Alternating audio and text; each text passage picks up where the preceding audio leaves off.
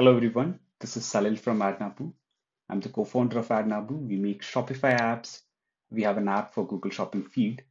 Today's video's topic is about shipping related issues in Google Merchant Center. I'll talk about the main reasons why products are disapproved in Google Merchant Center due to this shipping rate issue. There are bunch of reasons for it, and I'll talk to you the most important ones, the ones that I see the most with customers. The first one is career-based carrier-based shipping rates, right? Now, Google Merchant Center has a list of countries which support carrier-based shipping rates. Um, these are only the five countries that Google Merchant Center supports. On the other hand, Shopify supports much more.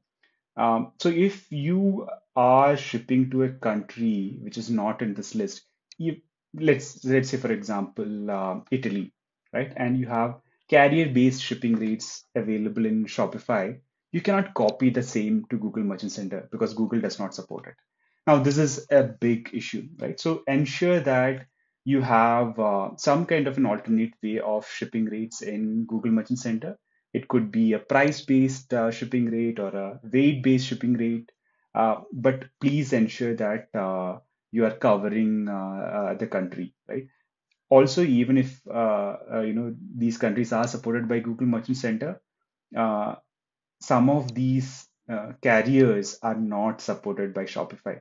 For example, Geodes is not supported by Shopify, right, by default at least.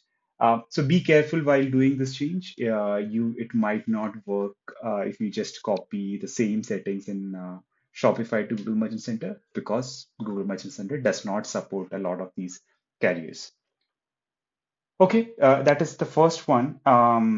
So let me show you an example of that. So in Shopify, I can change this shipping settings for, I'm going to do that for UK and show you what options I have.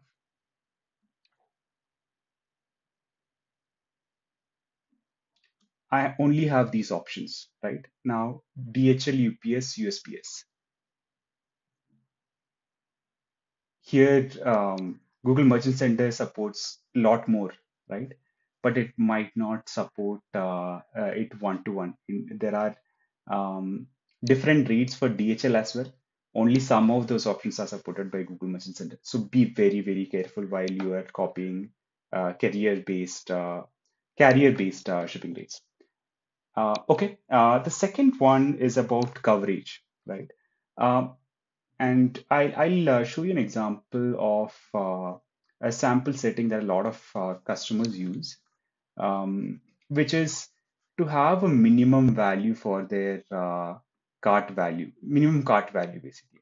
So the way they implement it is to have a price and below which they will not do any kind of a shipping. So under $50, there is no shipping. Right? Let me just save this setting and show you what the issue is.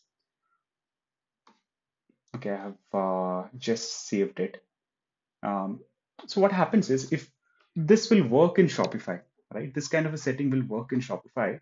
But when you upload products which has price of less than $50 to Google Merchant Center, Google will not be able to get a shipping setting for it, right? And this will result in disapproval of that product.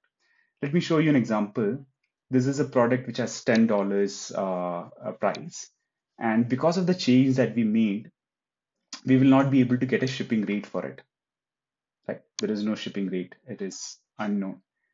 Now, if I just so to fix this problem, what I recommend is that if you think shipping, if the value of the product is less than, if value of the cart is less than $50 is a problem, then ensure that you charge more, right?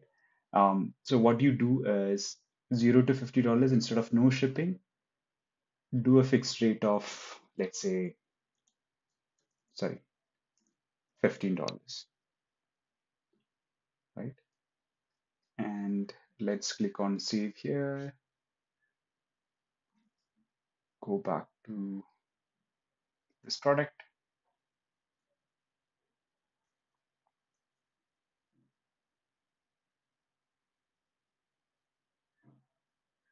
And you can see that the $15 is now visible. You can, the idea is that you have to ensure that all of your products will have some shipping value. It cannot be zero is also fine, but not available will shouldn't be the setting. Okay. The third one that I want to talk about is about currency mismatches, right? And let's say you are selling a product in Italy and you are sending the value as the instead of dollars, you're sending it as euros, right? But you have shipping rate defined in your merchant center in Shopify as in dollars. Um, and you copy the same thing to Google Merchant Center, right? Google will not convert this shipping rate automatically, right? Google will disapprove the product because it did not get a specific shipping rate in that currency. So ensure that if you're sending any product in euros, you need to have the corresponding shipping settings in Google Merchant Center in that currency as well. The final one is actually missing country, and this seems very straightforward. But what happens is a lot of customers would just create shipping settings for one or two countries and then later add new countries for in their merchant center. And Google will not have a worldwide shipping setting, right? It only has country-wide shipping settings, and they would miss adding shipping settings for a particular country. So don't do that. Ensure that whenever you add a new country, you add the corresponding shipping rates as well. These are the four main problems that I have seen. Hopefully, I have helped you to solve them as well. Please let us know in comments if you have any questions and subscribe to our channel for more such videos. Thank you. Thank you for watching.